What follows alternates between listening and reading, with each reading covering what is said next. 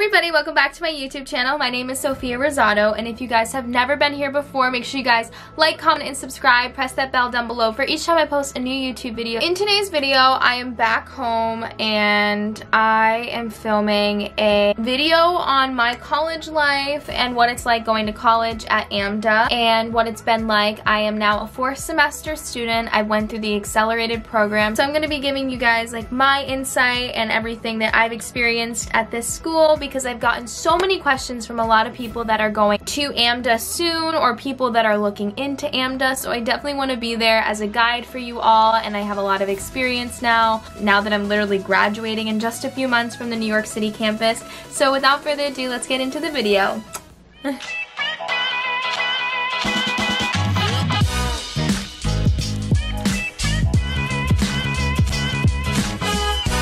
So starting off, I'm going to scooch myself a little bit back, get a little cozy in the seat.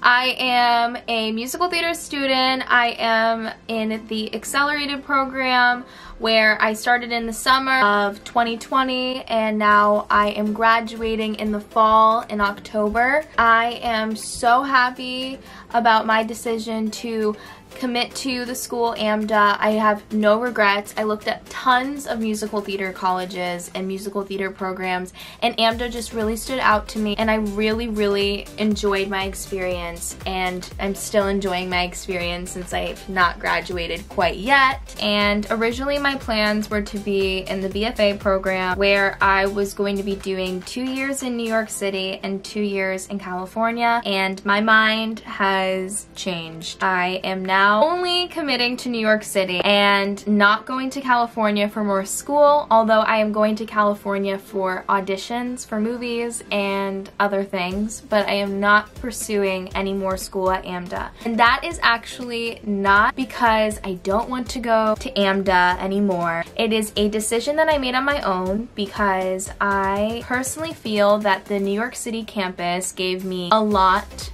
of training, so much so to where I feel comfortable enough to now go out and audition and experience the auditioning side of things, because the main goal for me as a performer and my philosophy is that I don't want to be in school forever training. At the end of this, I want to come out with a job. I want to come out being a professional actress and performing and being a professional performer and booking singing jobs, acting jobs, dancing jobs, musical theater, Broadway, TV and film, commercials, modeling things, all sorts of things. And I feel that I don't want to waste another 2 years of just staying in college. The industry is now opening up. We went through a very difficult year. COVID has really taken away a lot of opportunities, but it's also now coming back.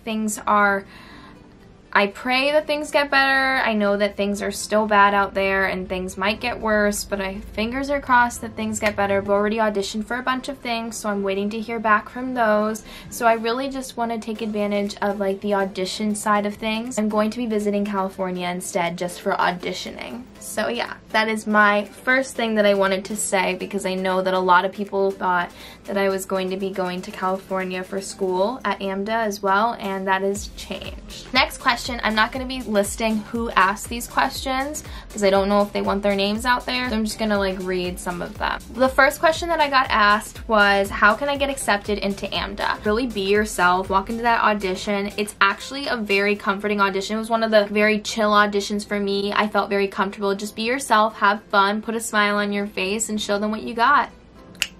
It's a performing arts school, so it's audition based, and for my audition experience I had to come in with like a cut of a 32 bar cut, I believe, or a 16 bar cut. Have both 16 bar cut and 32 bar cut of your favorite choice of any song that you believe showcases you the best, and then you need to come in with like a monologue, and then they'll be doing dance auditions, dance placements when you come in person. They first accept you off of your singing and acting. Everything dancing wise is leveled. They have like multiple levels so that, you know, they place you in the right correct level so that you feel like you are growing, not just like riding through, because people at AMDA come from all different backgrounds. There's already people that have been on Broadway and they come in for training, and then there's people that have had like no experience whatsoever and they're here to just start from scratch and they're training from the very beginning, so they're probably going to be put in like a lower level. And then there's other people that get put like straight up into the high level.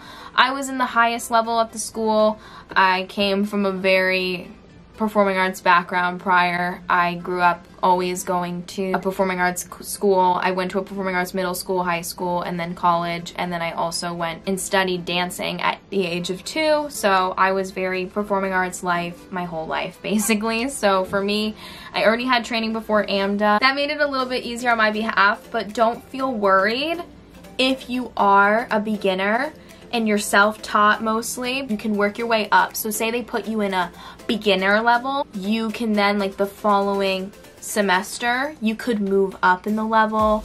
Right now they have something called cohorts instead of exactly leveled classes. You basically travel with the same group because of COVID, I believe, and I don't know if it's just because of COVID or if they kind of like switch their minds, but they kind of put you in this group that you travel with now every single class that you go to. But it's a cohort that the people in your cohort are similar to the level that you're in, so you're still going to be growing, but it's just so that you're kind of with the same people every single day for the rest of that first semester. And then every semester you change cohorts and they like mix some people up so that you get to work with different people. So that's pretty exciting, because then you get to meet more people, you get to work with different people, because in this industry it's all about collaboration and meeting new people and being able to work with people even if like they're not similar to you. The next question I got is, what's a day like at AMDA? A day in AMDA, like I said, I started in the accelerated program, so my days, first, second, and third semester, your day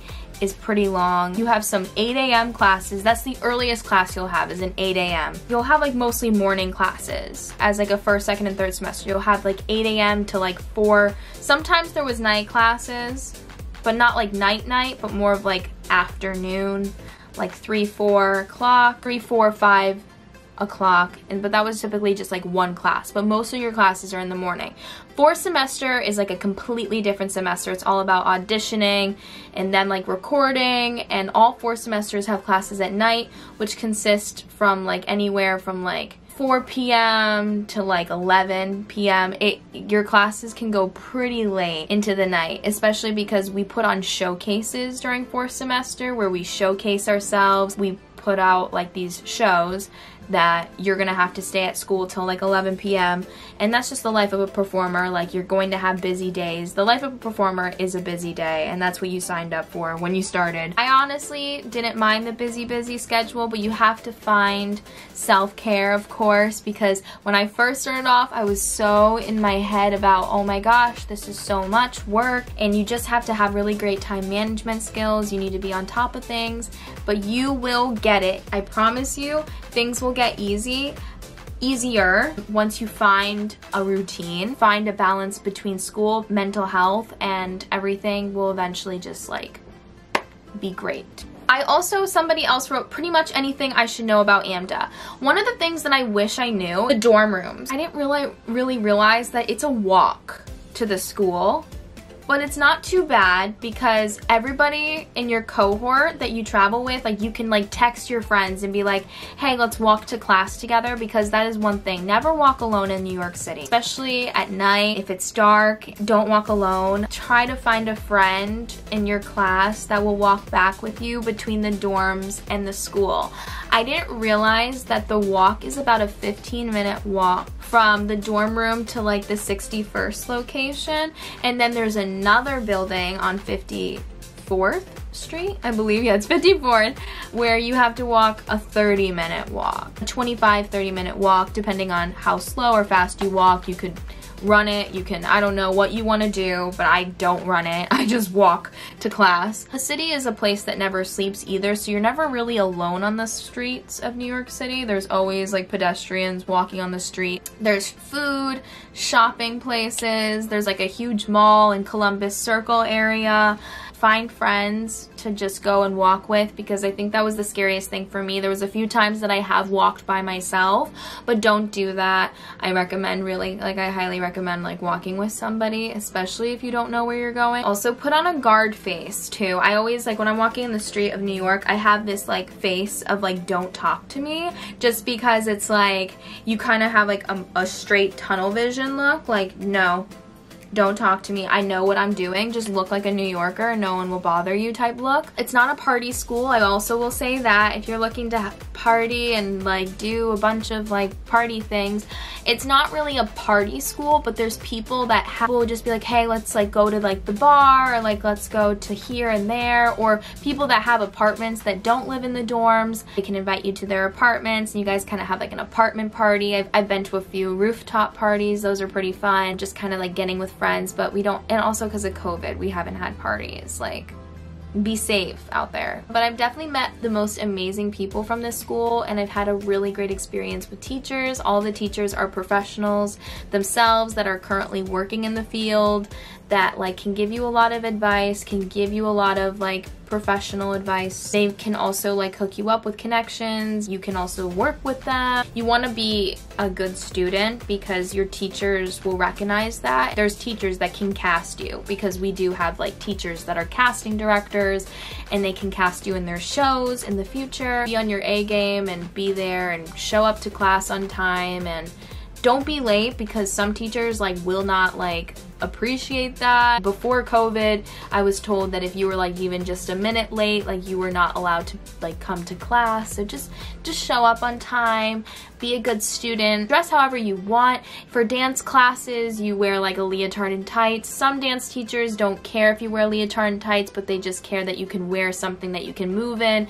For like acting and singing classes, you can wear whatever clothes you want to wear. They recommend that you wear flats, like shoes that don't have like a heel on them, because they want you to be grounded, not like tripping over your feet when you're acting and performing, unless they like ask for character shoes for shows purposes. But you know, most of the time, like, wear something that you feel comfortable in. So many fun things to do in the city, so definitely take advantage of like the location, because it's an amazing safe location that you're in at AMDA. You're right around Central Park. I love taking walks for myself. I love going to Central Park and just having like a me day, and also there's days where I've had picnics with friends, and I just love sitting out in the sun in the summertime in New York City at Central Park. It's such a good time. The dorm rooms are pretty tiny, but it's literally like most people get singles. It's not so bad, so definitely don't worry about it. And you're not even, think about it like this too, even though the dorm room is small, you're just sleeping in it, because literally for the most part you're out and about, you're in class for like literally your whole day basically, or you're like wanting to hang out with friends. Just, you know, you don't have to like just stay in your dorm room. And I guess I could talk about the food. There's this thing called, we use this program called Cooking with Corey. It's not the best food in the world, but I believe that first semesters are required to have the meal plan. There are a bunch of snacks, more of like sandwiches and like chicken fingers and like food like that, and I'm very like, ugh, like I'm not into like always having a sandwich or like a wrap. It's kind of like lunch food that you had in high school. Like, it's not like the best food in the world. It's good to treat yourself other than just using the school menu. Like, go and enjoy that juicy burger or pizza. I got another question about financial aid. So basically you'll just apply for FAFSA, and if they believe that you qualify for like some financial aid, they will give you financial aid based off of your audition. Like, if your audition was like incredible and they felt like you brought a lot to the table, they can also give you scholarship money based off of your audition.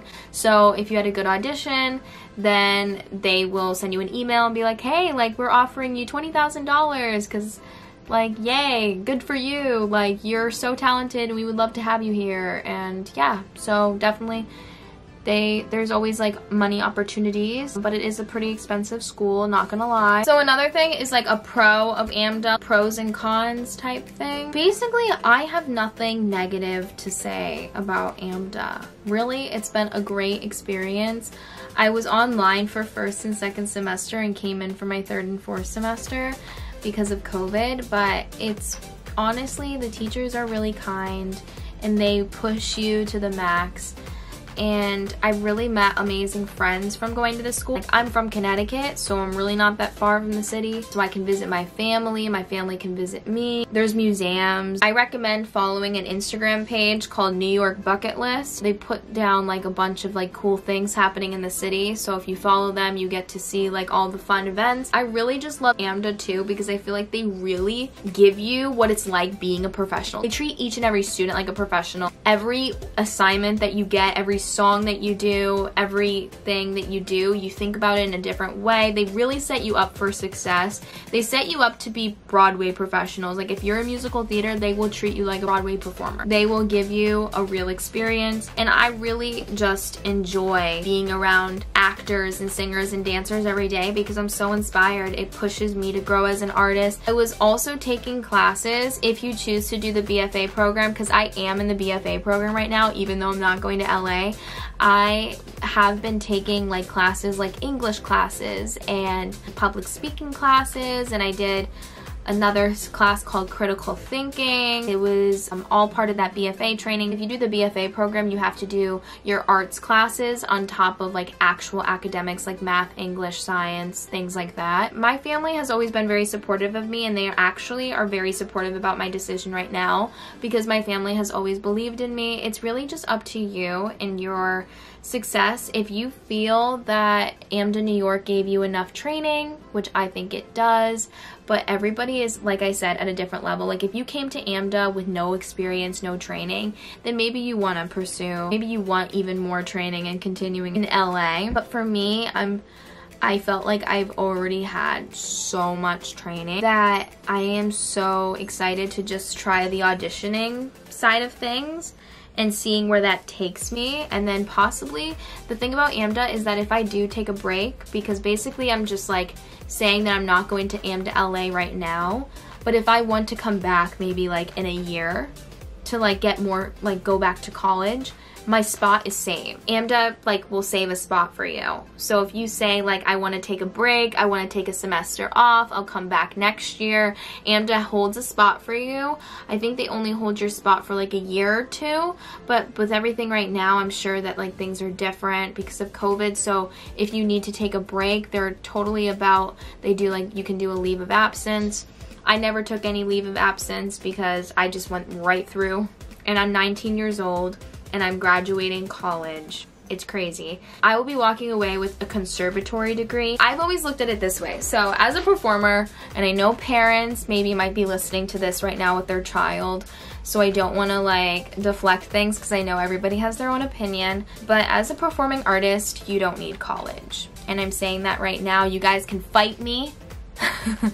You guys can fight me. We're performers, right? And you're watching this right now. You're obviously probably a performer because you're watching this. When you walk into a Broadway audition or a movie call, they don't say, so, what do you have a degree in? They never ask that. They look at your resume, and if you say that you went to college somewhere, they don't really care. They care more about like what you bring to them and your talent. Like they don't really look at like, oh, you have to have a doctoral degree. Like it's just not like that. There's so many successful actors out there and performers that do not have a college degree. Some of them literally just have high school, and some of them were even homeschooled child actors. School is very important, and I'm not downgrading school. I went to school, I'm graduating with a conservatory degree. I feel prepared and ready to take on the world with my talents, and I'm ready to audition and push myself and grind until I book a job. I am manifesting it. I will book a job on Broadway and in a movie. It's happening. It's set in stone. And yeah, so that was it for my video. I really hope you guys enjoyed this video. I really hope that I gave you guys a bunch of new tips. If you guys have any more questions, please comment down below on this video. I am always here for you all, and I really hope that if there's any like incoming AMDA students, I'm so excited for your journey. You're going to have so much fun. I promise you. I promise you. I promise you. And I really believe AMDA is the beautiful school. It's an amazing school, and it gives you just the right training that you need to make it in this industry. And I love you all so much. Make sure you guys like, comment, and subscribe. Press that bell down below to be alerted for each time I post a new video. I love you guys so much. Mwah. Ciao!